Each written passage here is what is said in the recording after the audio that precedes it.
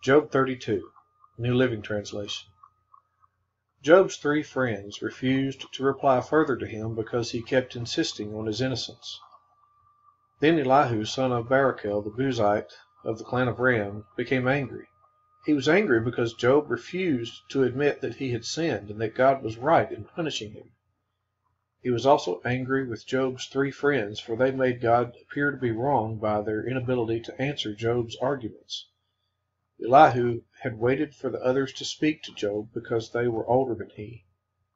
But when he saw that they had no further reply, he spoke out angrily. Elihu, son of Barachel the Buzite, said, "I am young and you are old, so I held back from telling you what I think. I thought, those who are older should speak, for wisdom comes with age.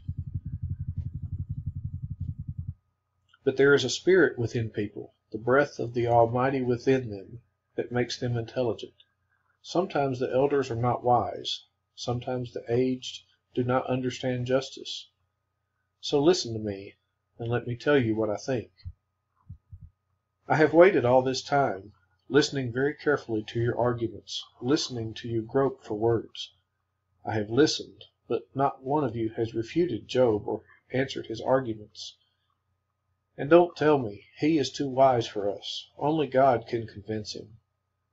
If Job had been arguing with me, I would not answer with your kind of logic. You sit there baffled, with nothing more to say. Should I continue to wait, now that you are silent? Must I also remain silent? No, I will say my piece. I will speak my mind. For I am full of pent-up words, and the spirit within me urges me on. I am like a cask of wine without a vent, like a new wineskin ready to burst. I must speak to find relief, so let me give my answers. I won't play favorites or try to flatter anyone, for if I tried flattery, my Creator would soon destroy me.